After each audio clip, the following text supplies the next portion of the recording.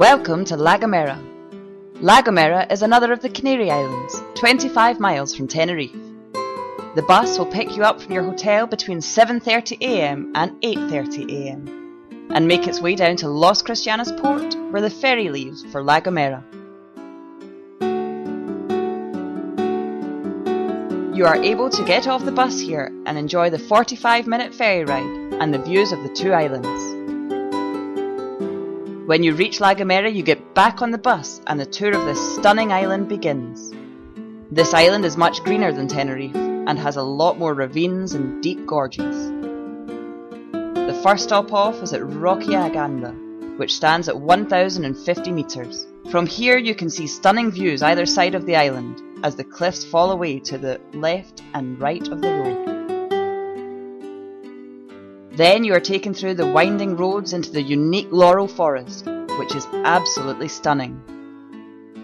The guide explains about the history and the protection of the forest. This leads you to the next stop, a clearance in the forest where you are able to enjoy some of the local produce from the bar. It can be a little colder here, so be sure to bring something warmer to wear, and closed shoes are recommended, as some of the terrains can be a bit rough. After your refreshment, it is back on the bus to the visitor centre, where you have some time to look around and learn about the natural flora of this precious island. There is also a small museum in which you find out about the past cultures and the way of lives of the locals.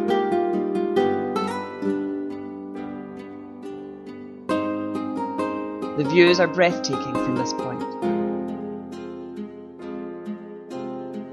You have now built up an appetite, and the next stop en route is Las Rosas for a traditional 3-course lunch. This is then followed by an entertaining display of the whistling language of La Gomera.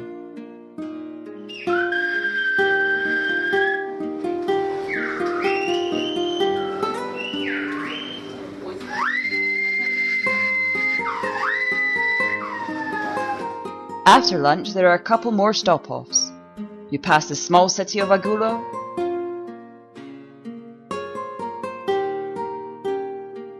and the beach of Hermigua, which is very picturesque. Also, you will make a stop at the small place where you can buy some souvenirs and products exclusively from La Gomera. There is a garden next to the shop, where you can see samples of fruits and vegetables grown on this island. The guide will explain how the bananas are grown here and taken care of.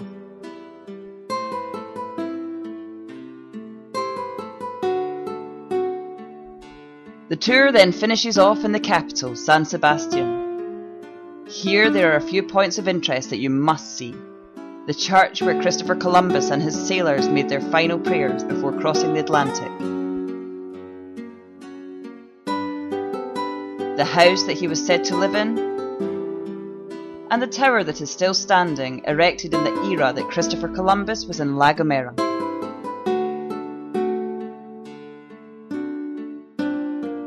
Once you have enjoyed an hour in the capital, you get back on the ferry and journey back to Tenerife.